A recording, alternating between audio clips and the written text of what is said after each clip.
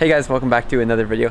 Fingers crossed this will be a short one today, but you never quite know with any of these smaller car projects. I just wanted to make a video because I haven't seen any other videos documenting this, and just wanted to kind of do a how-to video in case you're interested in doing it as well. So today, as you saw in the title, I'm going to be doing a sway bar delete, front sway bar delete on my Toyota Sequoia. I have a 2002 Toyota Sequoia, which is a first gen. I know there are lots of different opinions on front sway bar deletes, but I've talked to a couple other people with first gen Sequoias who have done them and have highly recommended them, so I'm going to give it a shot. I'm a little worried. Sometimes some of those sway bar end links can get really rusty and can be a pain to take off. I'm thinking I'll probably have to cut them off. And for anyone wondering, the main reason I'm doing a front sway bar delete is just for better off-road performance. I've been on a whole bunch of off-roading and truck camping trips recently and have just not been super happy with the off-road performance, especially on washboard and some rockier trails. It is not very smooth, so I'm hoping with a front sway bar delete and allowing the front suspension to be completely independent from each other, I'm hoping it'll just be smoother and a more comfortable ride when hitting trails. So yeah, that's the plan for today. Hopefully it doesn't take too long, hopefully it comes off smoothly, and let's get into it. Now these end links, as I thought, the Allen key is pretty rusted out right now. I don't think I'll be able to get that bolt off, which means the only option will be to cut it off. As you can see, the end links are kind of beat up anyway. The rubber boots are kind of peeling. I'm sure these are probably pretty old. They're obviously not in great condition, and I'm not too worried about cutting them off because they would need replacing anyway.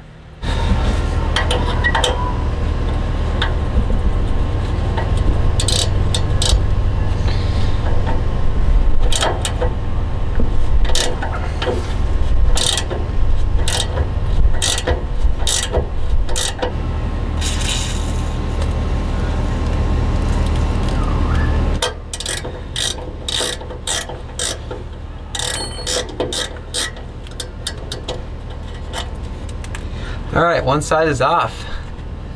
Alright, so one side is off. It actually was a little bit easier than I was even expecting. Actually, I ended up being able to get it off with the Allen wrench, so I'm kind of just like hammered the Allen wrench in there and got it stuck. There is a little bit of rust, so it didn't like fit in there perfectly, but I was able to get in there strong enough, and then was able to just get turns and loosen that nut with a ratcheting socket wrench. So pleasantly surprised with how easily this side came off. Gonna jump over, see if we can get the other side off. Hopefully it's just as easy. And then once we get that side off, there's just a couple bolts that are holding the sway bar to the bottom of the car. So jump over, try and get that other end link disconnected, and then we'll move on to the final bolts.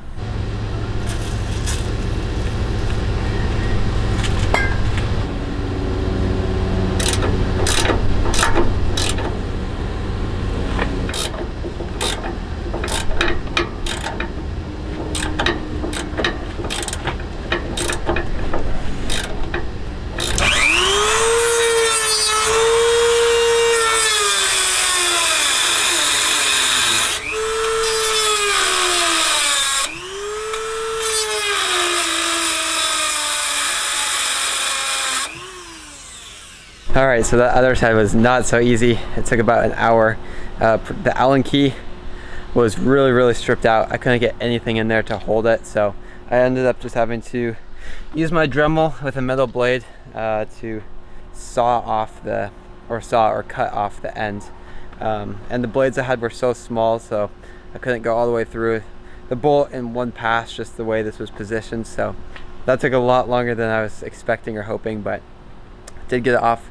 The last thing is just 4 bolts, and there are 2 on each side. They're just holding the sway bar to the frame, so hopefully those will be a bit easier here. You can see on the sway bar, it's really hard to see, but where the sway bar connects to the frame, right here, there are just 2 bolts on the top, kind of up top, and then the same thing on the other side there, so 4 bolts total.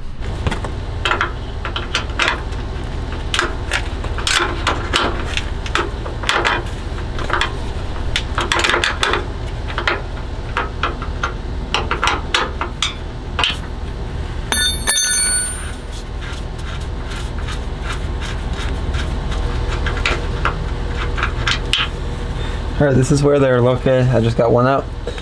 Let's see if we can get the second one.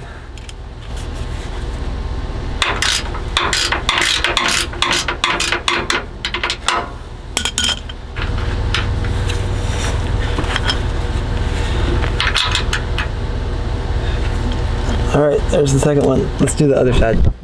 The other thing is one of these is a bolt and one of these is a nut. So you got one of each.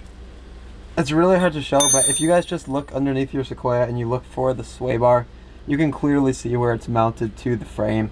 There's just two bolts, I guess one bolt and one nut. They're just on the top side. They're 14 millimeters and both of mine have been really easy to get out.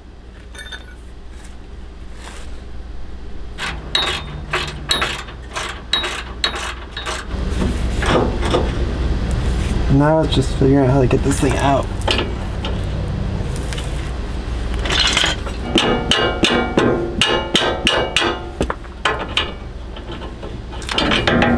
Okay. Alright guys. Wow. That was a little more difficult than I thought. But the sway bar is out. Let's go. Now let's see if I can climb out of here. Alright guys, so the sway bar is officially out. That other side, just getting the end link out was a lot harder just because I did have to cut it because the Allen key kind of got stripped out, but I did get it out and you can see it behind me. This is the part I was trying to describe to you guys. This is where it mounts to the frame, so one nut goes there and then one bolt goes there. They're both 14 millimeters. Both of those, thankfully, were a lot easier to get out than end links. Now I'm not 100% set on keeping it without the sway bar. I definitely want to test it both on-road and off-road, see how it drives, see how I like it, and then go from there. Like I said earlier, the biggest reason I wanted to do this was for off-road performance. I haven't been super happy with the Old Man Emu springs on washboard and dirt trails and rocky terrain. It feels really stiff. It's really bumpy on the inside. And from what I've heard, getting rid of the sway bar and allowing the front suspension to be completely independent from each other does make a pretty big difference on off-road terrain. So I'm super excited to test it out and super excited to see the improvement. It's hard to believe that just removing this one metal bar would change it that much, but I've heard a lot of good things from other people, and getting rid of the sway bar seems to be a pretty popular modification. So super stoked to get it removed and excited to test it out. Now I will give you guys an update probably in a later video once I get a chance to fully test it and test the on-road and off-road driving without the sway bar. I really want to take some time and test it out before I kind of share my opinion on it with you guys. So stay tuned. I'll have an update video coming soon where I kind of debrief and share some of my thoughts on a sway bar delete on a first gen Sequoia. This was just a quick video. I hope it was helpful to you guys. Like I said, I couldn't find any other videos on sway bar deletes on YouTube. It is a pretty straightforward modification. It didn't take too long. The hardest part was just getting that end link off. As long as you have something to cut that end link off if the Allen key is stripped, it's not terrible. I appreciate you guys taking the time to watch this. I hope this was helpful. Stay tuned for an update. If you guys could like and subscribe, it really helps me out, and I'll see you guys in the next one.